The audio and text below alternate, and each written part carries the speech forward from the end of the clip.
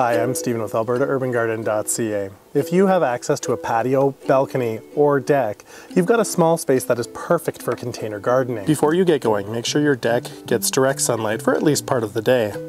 Typically, the best decks for gardening face south, then west, and then east. I started container gardening when I first moved to Alberta. This was the best option for me, as I was renting and had to move from time to time. Container gardening doesn't really require a lot of space, and the containers can really be made of anything that will hold soil and freely drain out the bottom.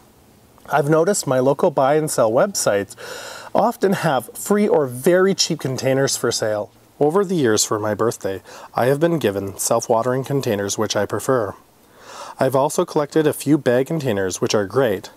They work well during the growing season and are very easy to store during the winter. If you're looking to grow using self-watering containers and grow bags a little more economically, you can go to any large box store and do it yourself with some storage totes, some reusable shopping bags, and a children's pool.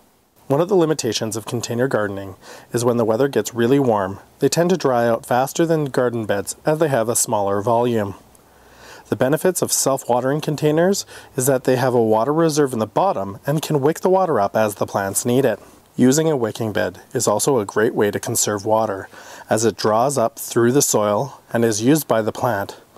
There is far less evaporation on the soil surface. Add in a mulch layer, and you're not only feeding the soil, but you're conserving even more water. In order to help the wicking process, I use a combination of soilless potting mix and compost or vermicompost. I usually do this at a 1-to-1 ratio, but if you're short on compost or have to purchase it, you can go down to a 3-part soilless potting mix, 1 part compost, and it will do just fine. The soilless potting mix will wick and retain moisture, and the compost will provide the nutrients the plant needs to grow.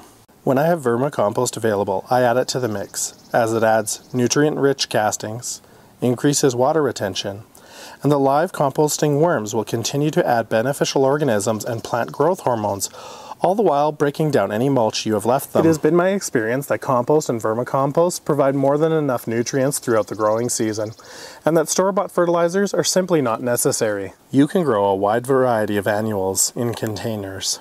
This year on my deck, I will be growing tomatoes, peas, peppers, and a variety of herbs for the kitchen, including basil, cilantro, thyme, and rosemary.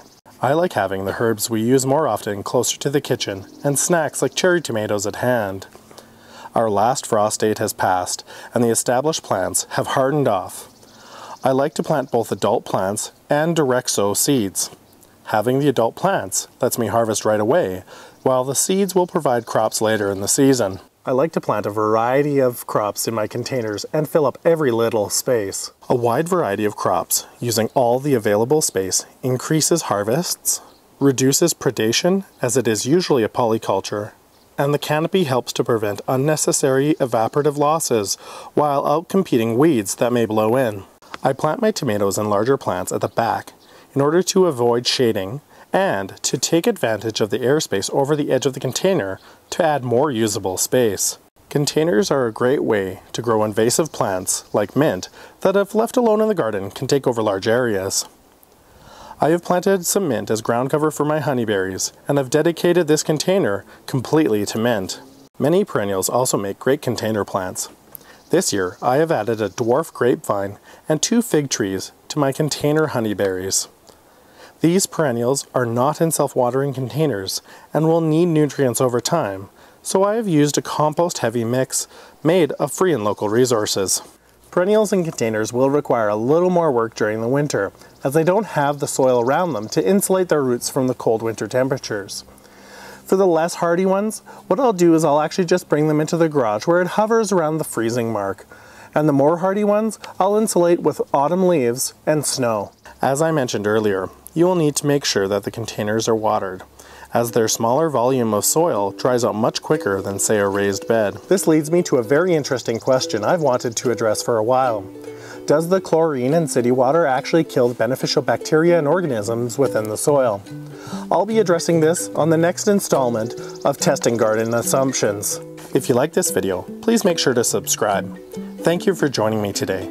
I appreciate it very much, and I hope you have a fantastic day.